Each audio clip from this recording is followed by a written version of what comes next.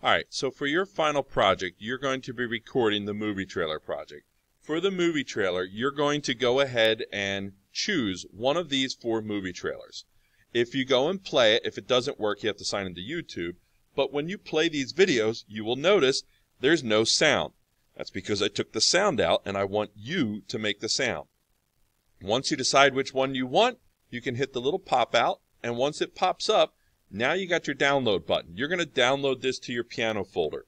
Once you download it to your piano folder, you are then going to go into Mixcraft 7. You're going to open up Mixcraft. You're going to go through the settings.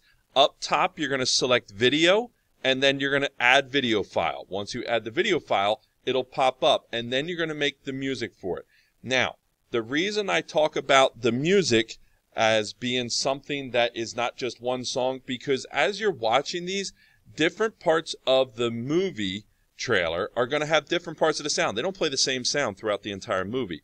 So if we just play this, in the beginning, when it kind of shows things off, you're going to have a certain type of sound with this. It's up to you, whatever you want.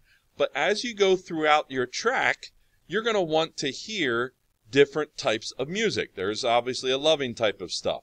All right, later on, we're going to have the point where he's, well, that one again, he's fallen in love.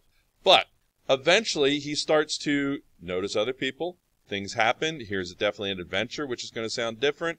Later on, each one of these different settings should have a different type of sound.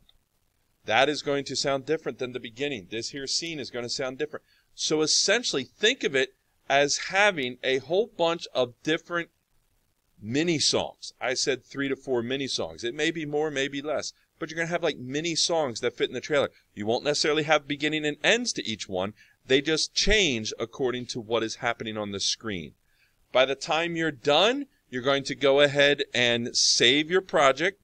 Once you save your project, since it now has a video, just like before, you're going to have to download it as an MP3 if it's just sound, MP4 if it's just video. Well, you have video and sound. So we want the MP4, and inside Mixcraft 7, it's called a WMV. Give it a new name and save it as a WMV. At that point, you are completely done with all of your projects. When you're done with your projects, you may go ahead and work on homework. You may study. You may read. While doing that stuff, you may listen to music on the computer. If you need to use your Chromebook, you let me know, and you put your Chromebook up on the desk, because people in the past have just decided to play video games. We're not playing video games. You're not able to play games. You're able to read, study, do homework. You put it up on the computer so that everybody can see if you're playing games, including me. All right? That is your final project.